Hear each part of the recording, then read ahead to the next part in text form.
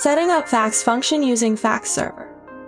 This video shows you how to set up the fax server settings for you to send a fax message to a recipient whose fax service provider supports email.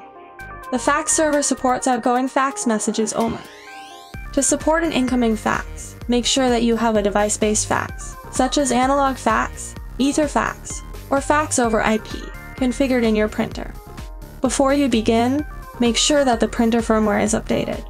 To update the firmware, make sure that your printer and computer are connected to the same network. Access the embedded web server. From the home screen, view the IP address, and then on a web browser, type the IP address. Click Settings, Device, and then from the Update Firmware section, click Check for Updates. Click I agree, Start Update, and then wait for the printer to complete the firmware update.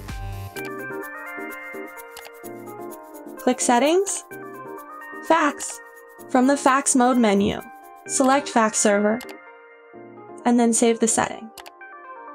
Click Fax Server Setup, and then in the To Format field, type format for your fax server provider. For example, type 800801234 at myfax.com, where 800801234 is the fax number, and myfax.com is the fax server provider domain. If necessary, configure the reply address, subject, or message field to let the printer receive fax messages. Enable the device-based fax receive setting. Make sure that you have a device-based fax, ether fax, or fax over IP configured. Save the settings. Click Fax Server Email Settings, and then clear the Use Email SMTP Server setting. Configure the settings. For more information, contact your fax server provider. Save the settings. To send a fax, load the original document into the ADF tray or on the scanner glass.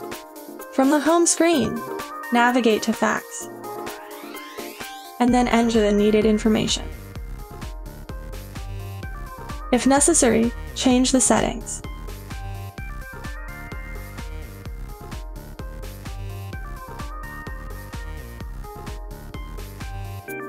Send the document.